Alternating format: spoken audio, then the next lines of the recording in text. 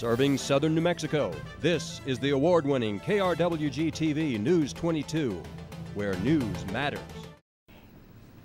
A year ago today, Hurricane Maria made landfall in Puerto Rico, and still, many people are feeling the effects. One NMSU professor hasn't forgotten. News 22's Amanda Adame has more. Full of people, but it was also full Counseling and psychology professor Dr. Evelis Torres Fernandez is one of the thousands affected by the monster storm, Hurricane Maria.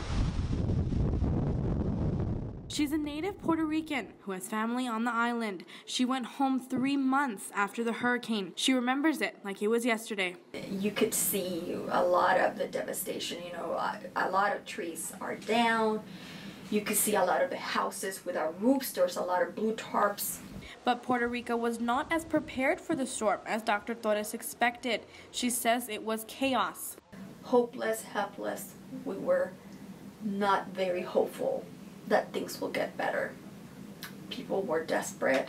People were hungry. They were upset. Aid was not coming. Hurricane Maria was the deadliest hurricane to hit the United States in this decade, but the number of deaths reported at first were thousands off from the final numbers. Without power, there's a lot of people who have medical conditions who cannot live for long.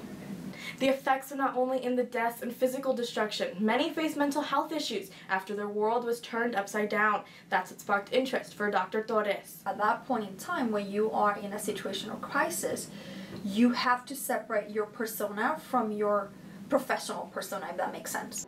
A year later, there are streetlights that still don't work, infrastructure beyond repair, and hundreds of homes unpatched. Slowly trying to put their feet back together.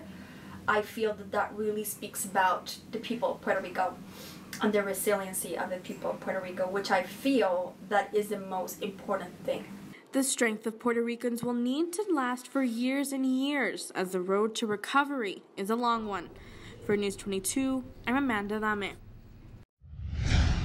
Serving southern New Mexico, this is the award-winning KRWG-TV News 22, where news matters.